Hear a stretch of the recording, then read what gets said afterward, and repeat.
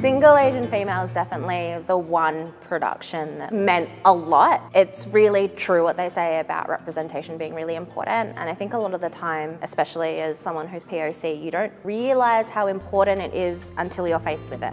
And kind of realising that I was about to provide that feeling for other people that they might not have ever seen anyone like them on a theatre stage before. It was very daunting, but I'm very proud that we did it. And I think my parents are pretty proud about it too, because my mum went like 6 times, so.